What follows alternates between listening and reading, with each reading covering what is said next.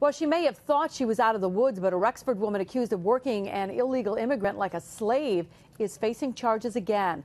On Monday, a federal judge threw out the indictment against Annie George. She's the owner of the Llenroc Mansion, saying that prosecutors missed a 70-day deadline to bring that case to trial. But then George was re-indicted for the charges yesterday and arraigned today in U.S. District Court in Albany.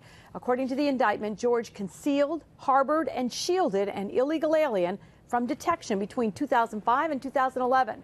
Investigators say the Indian woman who was working for George was paid much less than an agreed-upon amount and kept near captivity. My client, as you know, unfortunately your husband and son passed away a few years ago. My client was not involved with the alleged victim of this during that most of the time the government's alleging she was.